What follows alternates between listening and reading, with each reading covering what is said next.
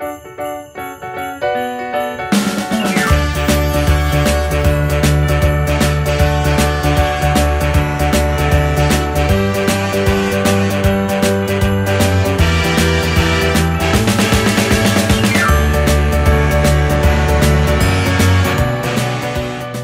guys, it's Susie for Bello's Designs. Today I'm going to be sharing with you 3 super easy techniques for making really quick holiday backgrounds for your cards. Now, if you've already done your cards, that's okay. These work great for your gift tags too. And you can make a whole load of these backgrounds in a very short amount of time. So, let's get busy.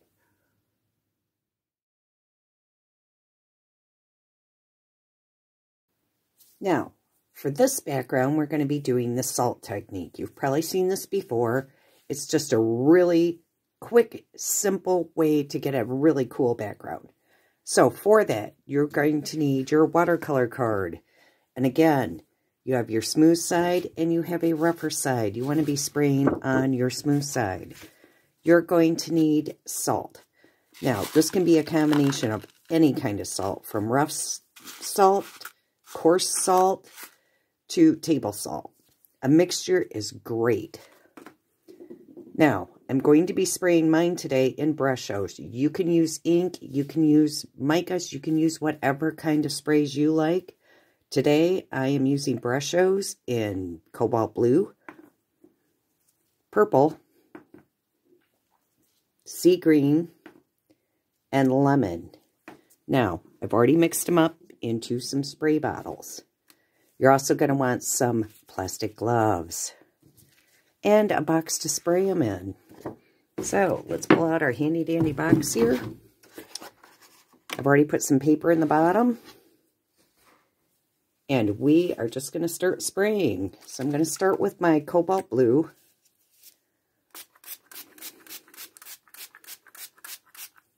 And I like to get mine really wet, and that's why I use the plastic box. I'm going with the purple.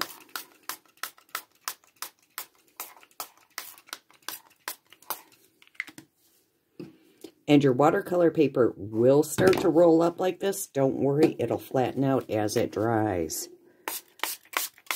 I've got our sea green. And we're going to do our lemon.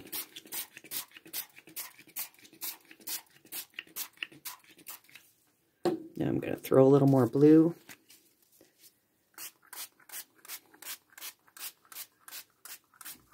And just spray them until you get the colors you want.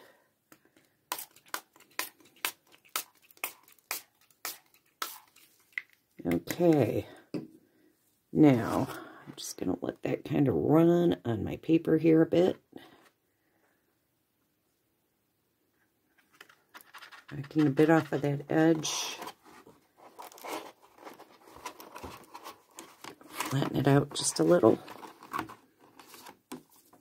And now we're going to add our salt. And like I said, as this dries, it'll start to flatten out, and it makes it a little easier. You can add salt then also. If you don't have enough on it, or you don't think you do, you can put as much salt or as little salt as you want. So sprinkle it on, set it aside, and let it dry. Just that quick. All right, let's move on to the next.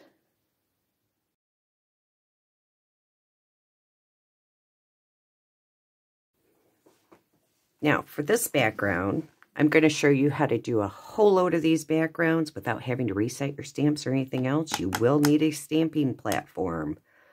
So, for this one, we are going to be using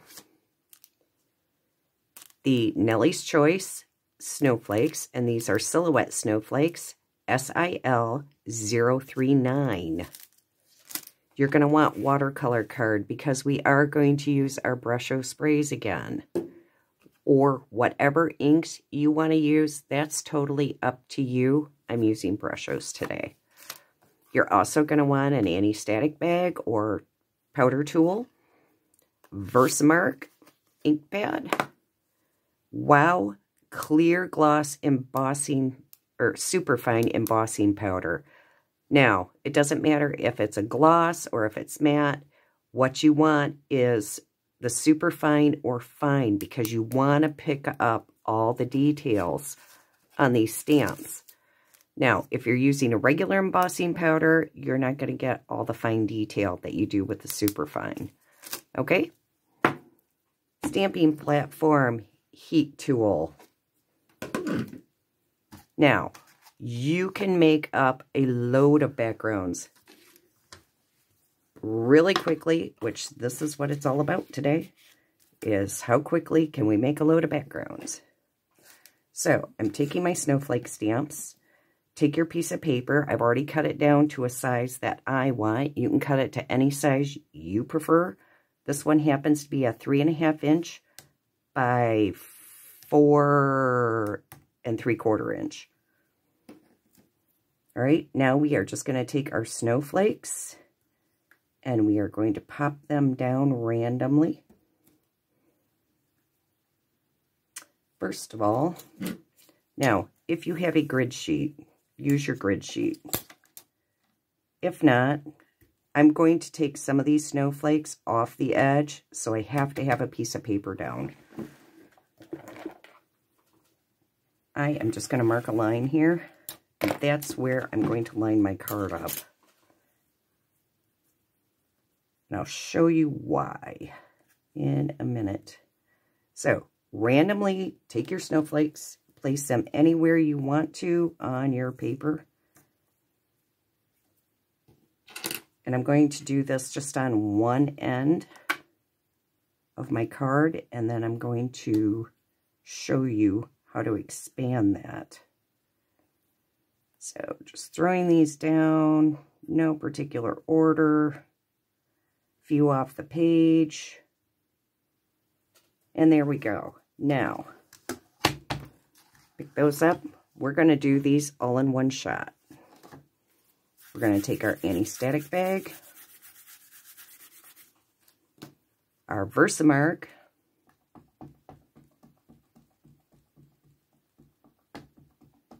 and just ink it up really good. Now, and because I'm using watercolor card, I'm going to just press that a little bit more than I would if it was regular paper.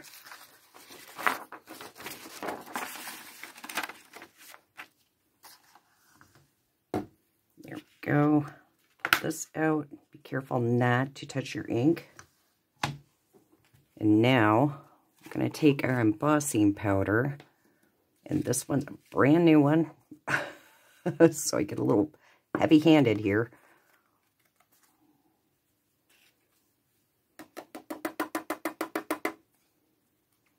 Knock off your excess, and I need my craft board. Grabbing my handy-dandy craft board here. We're just going to emboss these. You just want to heat them until you see that change.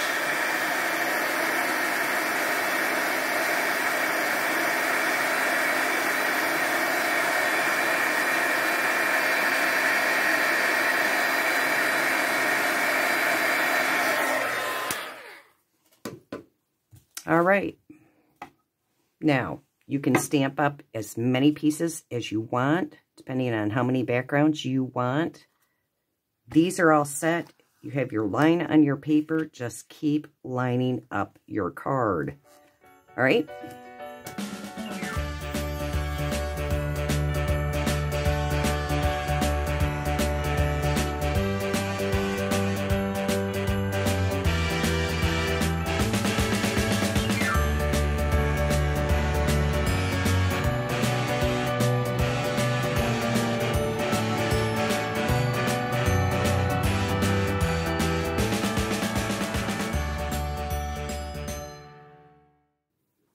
Okay, so I've already done the first set, and I've done several of them, as you can see. Now I'm going to show you why I made that line on my paper, because now we are going to take and flip our cards. And you can see I've already embossed half of them. Now, if you have bigger stamps, you can do this all in one shot. I love these little snowflakes, so now I'm just going to place them all over the card, just like we did the first time. In different positions. Oops, I've already got that one pretty close. We'll put that one down here. And just move them down to wherever you want. Clean your stamps first, because when you touch these, you're going to end up with that ink on your hands, in which case it's going to transfer onto your paper and your embossing powder will pick it up. And this is all about being quick. So, wash your hands. Wash your stamps, wash your hands. All right. So now we're going to grab those using our anti-static bag. Just going to powder that up. We're going to ink up in our Versamark again. Popping that down. Grabbing our embossing powder.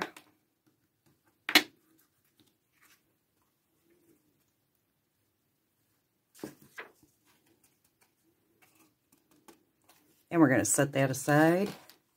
And we're going to move to the next one. And that's what makes these so quick, is you can do a whole load of these all at once. You get your heat tool nice and hot. You don't have to shut it off. You can just zoom through these. And it's all about how quick can you do it.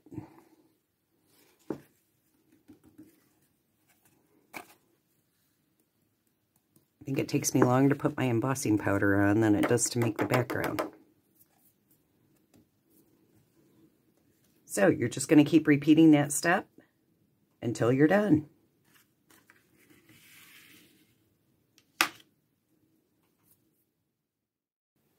Okay, so now we have a bunch of our card fronts done. They're all embossed, so now we're going to go ahead and grab our sprays again that we used for our salt technique, and we're going to spray these down. All right, so I'm going to grab my box here. Just put a little scrap paper in the bottom. And let's see how many of these we can get in here. I think it'll fit 5. All right. Don't forget your gloves. Trust me, if you're using Brushos or inks, whichever you're choosing, and you're spraying without your gloves on, your hands will get stained, and it takes a while for them to come off. So I'm just going to grab my Brushos again and spray these down, just like we did with the salt technique.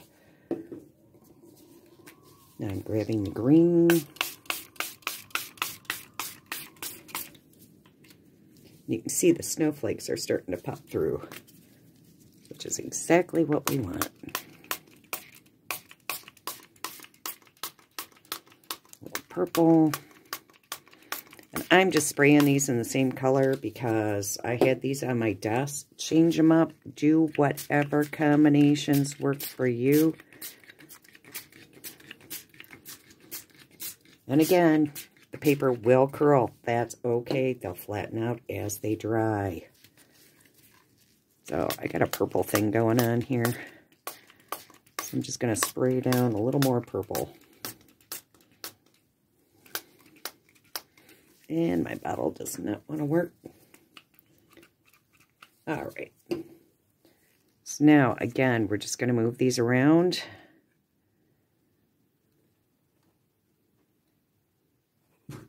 And then you can just grab your paper towels, and anywhere that that ink sets up that you think it's too dark, just dab them off. If you don't want spots on your snowflakes, you can just dab it off just like that. Let it run.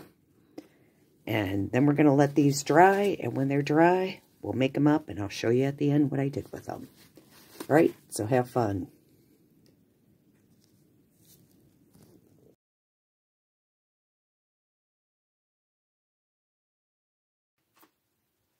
Now for this one, we're going to do this the exact same way that we just did the Emboss Resist. Except this time, we are going to be using craft card, and I am going to be using the Wow Sparkling Snow Embossing Glitter. This stuff is beautiful. Love it. So, we're going to ink up a whole bunch of these all at once. It's all about quick. So, doing it the exact same way. We have our stamps in position. And we're just going to sprinkle on that embossing powder.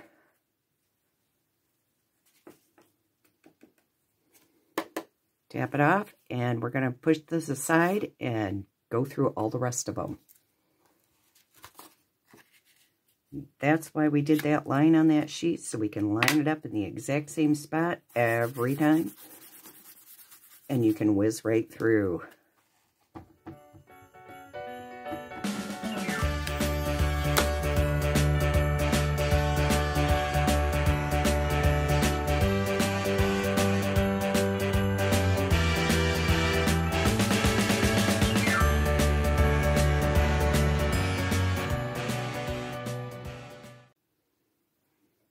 Okay, so now I've got a whole load of them that are stamped halfway and have the embossing powder on them.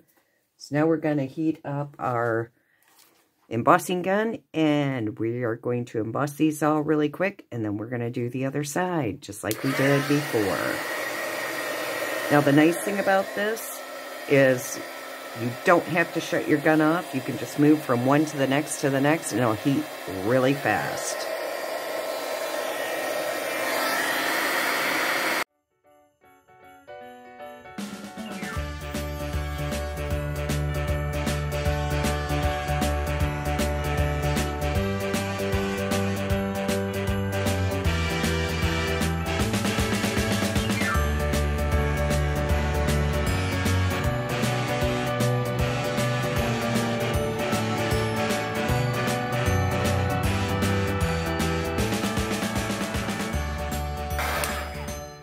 All right, now that we have all these embossed, we're going to take our stamps, we're going to turn around and do this side, just like we did on the other ones. But look at the glitter on that. Now, when you're using the embossing glitter, you want to move really fast because you don't want to overheat it. If you overheat it, all that glitter's going to turn dark. It's just going to disappear. You're not going to have the color. You're not going to have that sparkle you want. So, move quickly. Keep your gun moving when using the embossing glitter. All right, so I'm going to go ahead and finish these up, and I'll show you what they look like when I'm done. So, here we have all of our finished cards. Well, the ones I have finished at this point. This is our salt technique. And for this, to decorate it, I ended up taking those same snowflakes that we used, but I embossed them with the glitter embossing powder. I also used the Lavinia stamp. This is the Red Pine Small LAV 592. The Joy to the World from the Sweet Poppy Stamps, which is SPS TMP-Noel. Now, I use the stamp set on a lot of the other cards. So, lots of different sayings. This is a great set. Now, for this one, or these two, I use the Lavinia, and this is the Fairy Fir Tree 2, LAV 477. You can decorate these any way you want. They're so much fun. This little guy here, my husband's a guitar player, so I had to throw this one in. This is also a Nellie's Choice stamp, and it is Wintertime Snowman with guitar, WT008. Now, they also have a little drummer, and they have another one playing a squeeze box. Check them out. They're so much fun. And now I still have a load of backgrounds to go. If you don't have colored papers to match your backgrounds, especially your sprayed ones, I would suggest taking an extra piece of watercolor card, spray the textured or the more textured side. You can then layer it up with just a white piece of paper and then add your front. And then decorate it any way you want to, but then this background's going to match this. So just a little tip, and when you're cutting your card fronts, quite often you'll end up with a little strip that's not big enough for a front on a card. Take those strips, turn them into gift tags.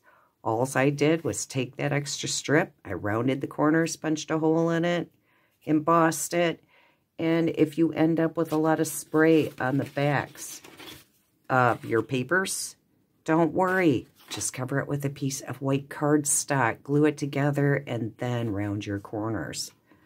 It's so easy, and how pretty is that? Again, with that glitter embossing powder. I love that glitter embossing powder. And the great thing is, Bello's Designs carries all of the wow embossing powders. There's over 180. Over 70 of those are glitter and metallic and shimmer and pearl. So, don't think you just get to do white snowflakes. You can change these up, change them to your more traditional colors or your pop-up colors, whatever it is. You'll find it at Bello's Designs. Now, all the products that I used today did come from Bello's Designs, minus the colored cardstock.